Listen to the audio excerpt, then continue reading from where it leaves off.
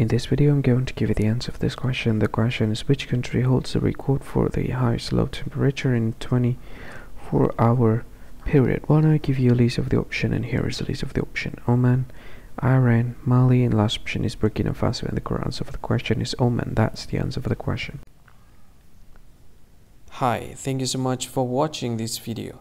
If you find this video is very useful, you can help this channel to grow by subscribing this channel. Please this subscribe button and don't forget to like this video. And if you find this video is not really good, or you don't really like this video, or you kind of feel that it's a little bit offensive or something like that, you can click this one, dislike button. You can do that anyway.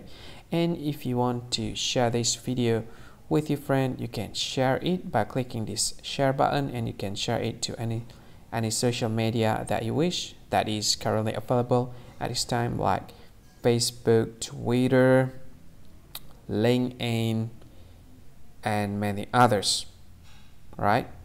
And if you want to add this video to your playlist, you can click this one. You can watch this video later, and you can find more options by clicking these three dots.